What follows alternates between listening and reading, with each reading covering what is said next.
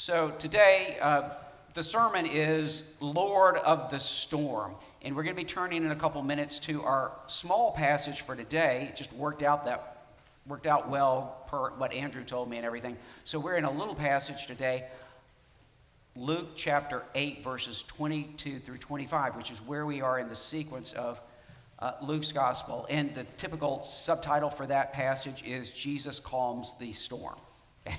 So I want to begin by asking you this, and ask you to ask yourself this question. In the storm, where is my faith? In the storm, where is my faith?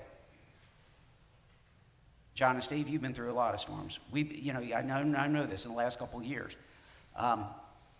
We all go through storms. So the question is, when I am ambushed, sometimes we know the storm's coming. Sometimes the storms ambush us. We're going to be talking about ambush today.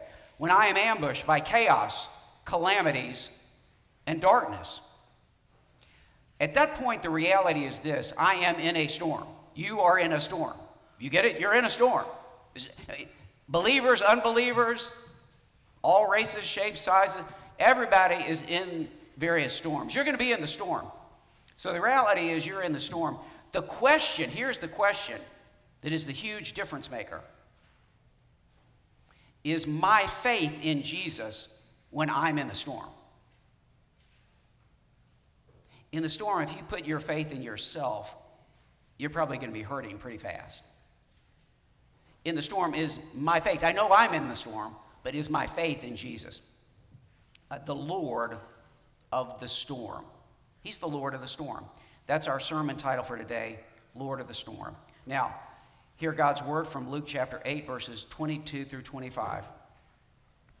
Then it came about on one of the days, he also got into a boat with his disciples, and he said to them, "Let us go across to the other side of the lake." This means the Sea of Galilee, Lake Gennesaret, Lake Kinneret.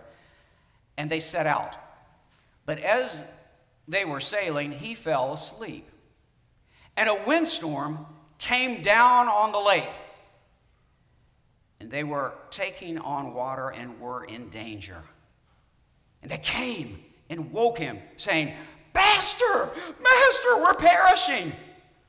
And he awoke and rebuked the wind and the raging of the waves, and they ceased, and there was calm.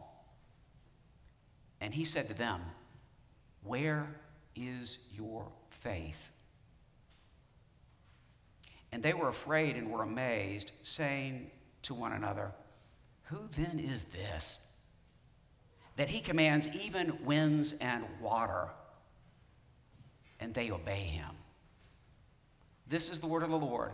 Thanks be to God. Friends, the grass withers, the flowers fade, but the word of our God will stand forever. Amen. It's a quote from great missionary John Paton, 19th century missionary.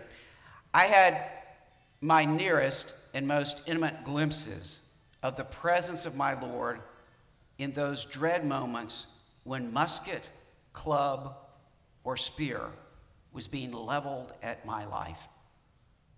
This is a Scot missionary from the Presbyterian Reformed Church, a small denomination in 19th century Scotland. There's a few of those churches still remaining. Most of them went over to our mission partner in the UK, the Free Church of Scotland. He was serving in the South Pacific in the second half of the 19th century, primarily to New Hebrides Islands, and specifically the islands of Tanna, and then later another island called Anawa. Both those islands, the populations of the islands were cannibals. Can you imagine that? In the second half of the 1800s, to be serving and being sent by God to evangelize cannibalistic tribes on South Pacific islands. That was his calling. And he said, let me give this to you again. He said, "I had my nearest and most intimate glimpses of the presence of my Lord in those dread moments when musket, club, or spear was being leveled at my life," because he went through countless numbers of times where he was almost murdered. And by the way, almost eaten by the people that he was called to be ministering to bring the good news to. Now, you may not have to go to a South Pacific island and minister to cannibals to figure this out. Most of us, if we're inclined towards putting our faith in Jesus, grow a lot in putting our faith in Jesus when we go through hard times. Yes? When's your prayer life better? When everything's fat and happy, or when the doctor just came back with something you didn't want to hear? When's your prayer life better? When your finances are great, or when you're not sure you're going to be able to meet the mortgage?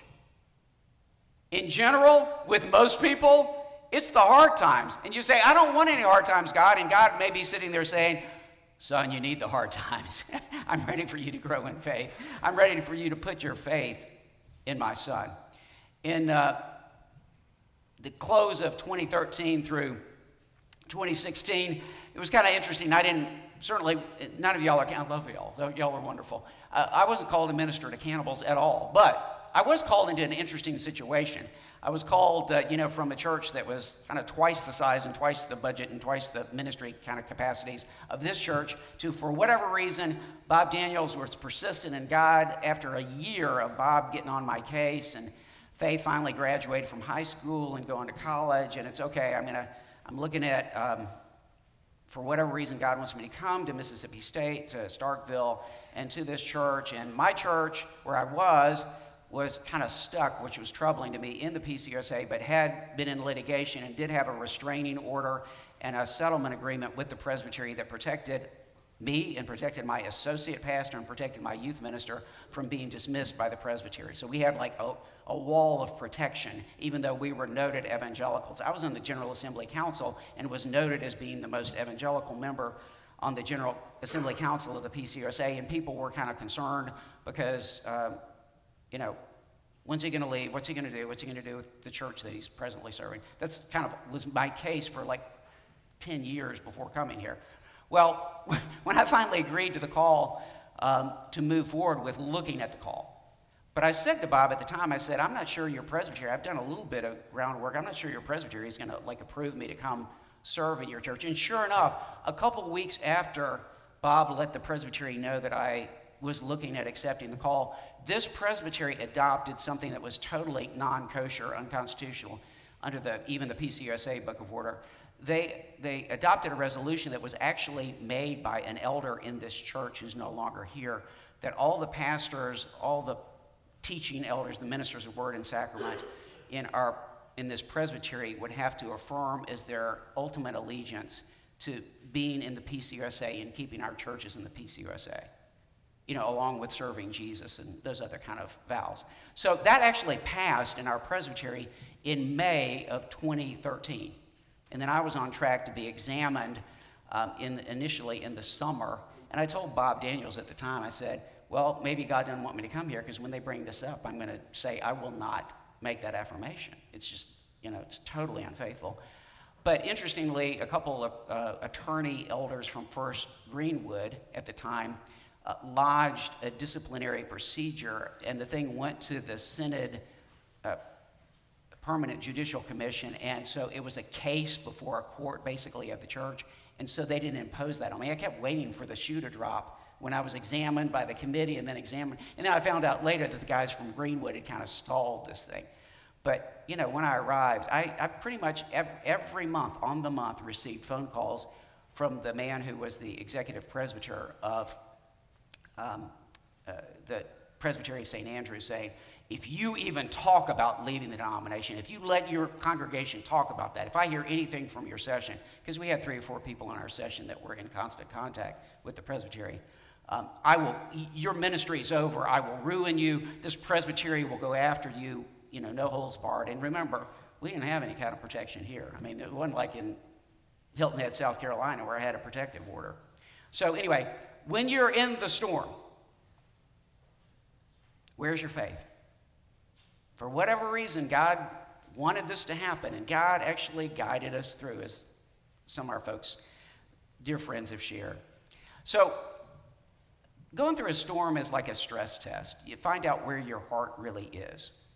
As we've been working our way through Luke's gospel, you know this, when we got to cycle 2 in Luke chapter 8, and we've spent 3 weeks on it leading up to this passage, Jesus has been saying, the people with the good hearts hold fast to the word, and they produce much fruit, right? So that's what he says in Luke chapter 8, verse 15, in his explanation of the parable of the soils. But that in the good soil, the seed, the word of God that goes into the dust, in other words, the people, we're dust, through which God can bring forth real life. These are those who, hearing the word, hold it fast in an honest and good heart and bring forth fruit with perseverance. Stress test, where's your heart? Is it holding fast to the word? Because let me tell you this, and young people, preteens, teenagers, you can get this if you'll hear it. Storms are going to come your way. They may already have come. With your friends, with the current generation, even more so. Through the roof levels of anxiety, suicide contemplation, suicide attempts, the drama of social media, the drama of what's going on in the world. These are tough times. The storms will hit. And here's your question. When I am ambushed, because you're going to be surprised sometimes by chaos, calamities, darkness, the question is my faith in Jesus? So like I said, we're in cycle 2, what I'm calling cycle 2 of Jesus' public ministry, Luke chapters 8 and much of chapter 9 until he sets his face toward Jerusalem to go the way of the cross. It's a whole other area of Luke's gospel we'll get into later. But remember where we are right now, Luke chapter 8, verses 1 through 21. Jesus, by his word, creates a church of believers. He's now creating a church, this group of his apostles, other disciples, the women disciples who are supporting him, who hear and do his word. Hear and do his word. That's what he keeps saying. My mother, my sisters, my brothers are those who hear the word of God and do it. Poeo. Luke 8:21. Now, here we are at this story. This story opens up a whole new little segment. Luke 8:22 through 56. In a new series of miracles, Jesus has already performed all kinds of miracles early as he's calling his disciples and his apostles. He's shown that he has total power over creation, total power over the demons, the kingdom of Satan. He's shown all this. He can heal. He can raise the dead. We already know this. But now Jesus is going to go back through miracles, equipping his developing church of believers for bold missionary faith in him. Because you know what the next round is going to end up being? He's in heaven, and we're the ones who are supposed to move forward in the mission.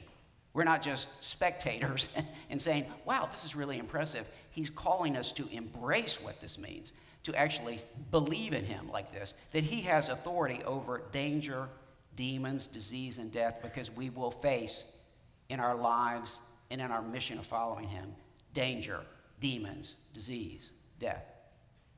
So we have this new series of miracles, and Jesus is calling his church to this bold missionary faith in him as Lord with authority over the storm, over Satan and Satan's realm, over sickness and death. We're going to go through that with the rest of chapter 8. He's going to deal with the storm here. Next, he's going to deal with demons and Satan's realm. And next, he's going to go to disease and death, the woman with the flow of blood, and Jairus' daughter. This is all in chapter 8. He's going to take us through this, take his disciples through this as he equips them. He's going to show them, and he's telling us, that all natural and supernatural dangers hear and obey his word. See, make the connection. He's calling you to hear and obey his word, and he's going to show you that even the demons hear and obey his word. They have to. He's inviting us to, because we're in a different kind of relationship with him. He's inviting us and compelling us to hear and obey his words. The demons do it. The raging waters do it. We got to get who he is, right? All authority in heaven and on earth. He calls us to hear and to do and to produce. Now, some takeaways from today's scripture, and this is brief, but they're pretty big takeaways. First of all, as we head into this, there are two key questions that are actually in the scripture itself. The first question is Jesus' question to his disciples, and I've already emphasized this pretty heavily. Where is your faith? That's his question. And then their question, who is this then? You know, who is this? They've already asked this question in kind of cycle one, but now they're really having to ask it because they need to deal with it. Because he's not going to be with them for another 30, 40 years. I mean, we got about another year to go, and then he's gone. So let's look at what happens. Jesus says, let us go across to the other side. Now, we'll often hear the maxim, oh, the safest place to be is in the center of God's will. And when most people hear that, they think, oh, I'm going to be like on a cushion, just watching Netflix or something like that. That's what it means to be safely in God's will. That is not the truth. So let me go to point number one, and you can fill in the blanks on your sermon notes. Number one, Jesus directs his disciples, and in other words, his church, on a course heading into what? A beach vacation? Into dangers. Into dangers. And we got at least a couple big things here. Number one, foreign mission territory. Why do we need to go anywhere else, Jesus? We're perfectly comfortable here. We got enough to do here in Capernaum and, you know, in the little Jewish area of the upper Sea of Galilee. Why don't we just stay here? No. He's taking them into foreign mission territory, the Decapolis, where his mission will be to Gentiles and even, yes, Gentile demoniacs. And secondly, the surprise storm. Now, I've got a map for you. If we can put it up, I'll show you where we are. So Jesus he's in, you see where that's green kind of Galilee? That's like Jewish Galilee, and he's in Capernaum. He's going to take them over to the east of that Lake of Gennesaret. That's another term for the Sea of Galilee. He's going to take them over to the east, and he's specifically heading kind of southeast down to that yellow part that's called Decapolis, but he's also going to hit into Gaulanitis and Batanea. You see the purple up above the yellow? And by the way, that purple up above the yellow, you see what's up above it? Syria. Okay, right now when you hear the news reports about Hezbollah firing rockets, Hezbollah is in that blue part that's called Syria, all the way down through and around Mount Hermon. Actually, current Israel goes up to basically the foot of Mount Hermon. And that Gaulanitis is another name for what we call the Golan, okay? So Jesus is taking them over. He's going to end up in Golan too, but he's also going to, right there where the purple and yellow meet, there's a little thing that's hard to read called Kursi. That's where the demoniac is going to be ranging in, okay? So Jesus is taking them over into Gentile territory. It's like, why is he doing this? Well, he's taking them into danger. And then he directs his disciples not only into foreign territory where there's going to be crazy demoniacs who are inhabited by and controlled by legion of demons. I mean, who wants to go on that trip, right? On top of that, the storm comes, the surprise storm. And the Bible teaches us that storms are a blessing and that God blesses us in the midst of storms. Just get your head around that. If we're going to follow Jesus, we've got to open ourselves up to this. So, and this is all through the Bible, but I'll just give you one. James chapter 1, verses 2 through 4. Count it all joy, my brothers, when you meet trials of various kinds. It's great. Why? Because you know that the testing of your faith produces steadfastness, and let steadfastness have its full course, that you may be perfect, complete, lacking in nothing. So in other words, we may need to lose some of our stuff to lack nothing, because God's going to bring us blessings that do not go away when we die, okay? You can go to Romans chapter 5. It's all through the New Testament. So this brings us, and I do have about the wind. I think I'll get to the wind in a minute. Number 2, don't trust your experience. Don't trust your experience. And that's a double entendre that's got at least 2 meanings. Number 1, don't trust the way you've always known things to be, okay? And the way you seeing things in your life. Don't trust that. Jesus is going to bend your understanding. And number two, don't trust your personal present experience of everything. What you think is horrible may actually be God working in your life, and he's going to bring you through this. So, to fill in that blank, don't trust your experience. Instead, trust Christ. Don't trust your experience the way you've always seen things and the way you think things are right now. Trust Christ.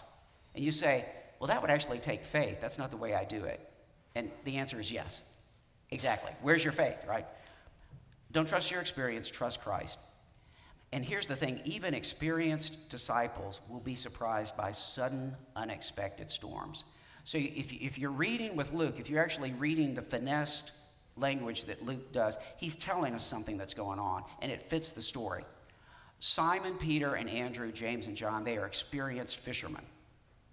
They know how to read the skies. Most storms that hit the Sea of Galilee, most storms come in off the Mediterranean or up south, okay? And Jesus talks about this a lot. You know how to read the red sky, and you know when a storm is coming. You may remember this, but you don't know the sign of the times. These guys know. They're experienced fishermen. These are tough dudes. They've been out on the Sea of Galilee countless times. But occasionally, a windstorm comes from the north. From that area I was showing you on the map in the north, it comes down from the north and sweeps down in a matter of minutes. And you are not prepared for it. You cannot be prepared for it. You don't read the sky on this, and this is a windstorm. This is not a rain, thunderstorm. This is a windstorm. And it takes over the Sea of Galilee, and nobody, who's vulnerable can survive it. So just to give you a little bit on this, Gordon Franz, I was reading him last week about this. He's got this article called What Type of Storms Did Jesus Call Wind or Rain? And what he's telling you is it's wind. It's in the Lexham Geographic Commentary on the Gospels. A guy who's not a Christian but who worked in the Sea of Galilee area, Israeli Jew for decades, called Mendel Noon. He has great articles on this too, exactly confirming what Luke is talking about with Jesus. So let me tell you what we're looking at here. That's what you're looking at. That's a literal modern, when one of these things hits. You see that on the left? You see that boat there? And by the way, this is a minor version of the same thing. When it comes in, these folks, you see how it's just going to take over? You're talking about like a little mini hurricane hitting out of the blue. So that's why tough guys who've been on the water a lot during, rainstorms, like Simon and Andrew, James and John, are freaking out. Which brings us to number 3. Dangers and desperation by God's grace lead us to Jesus as our what? Lead us to Jesus as our only Savior and Lord. You cannot save yourself from the big storms when they hit. There's no doctor, there's no counselor, there's no philosopher who can actually save you. There is one Savior, the Lord of the storm. The Lord of the storm. Master, Master, we are perishing. Simon Peter once again uses this epistates term for Jesus that, he used back on the, when Jesus said, go back out in the middle of the sea and cast your nets. But this is crazy. Nobody gets fish during this time. And we fished all night where we're supposed to fish, and we got nothing. Nevertheless, Master, okay, I'll go if you say so. Now we get this term again. And Jesus wakes up, and he rebukes the storm. Isn't that awesome? He doesn't, do a big dance. Notice this. Does he stop? Does he need to stop and pray to the Father in heaven? No. Jesus, as God himself on earth, the Lord of the storm, directly rebukes the storm, and it's gone. Quiet. I want you to know that Jesus. Which brings us to number 4. Ask and confess who he is. Put your full faith and credit in him as Lord. Your full faith and your full credit in him. Hey, it's stewardship season. That's what we're talking about, right? Your full faith and credit in him. The disciples, they are afraid, amazed, and asking, who then is this? He commands even winds and water, and they obey him. Yeah, he's God. Do you know him as your God? Do you know him as your Lord? Put your faith and credit in him as Lord of the storm, the Prince of Peace, and the King of heaven, because he's all of that. As missionary John Patton said, I had my nearest and most intimate glimpses of the presence of my Lord in those dread moments when musket, club, or spear was being leveled at my life. Today, tomorrow, and for all your life, give him all your heart. Put your faith in him. The storms, youth that just got back from the retreat, it's reality. Storms are going to hit.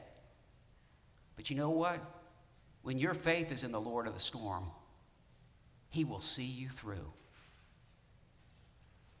He's the boss over the storm. You trust him in that. And know him forever. That's real peace. And it was quiet.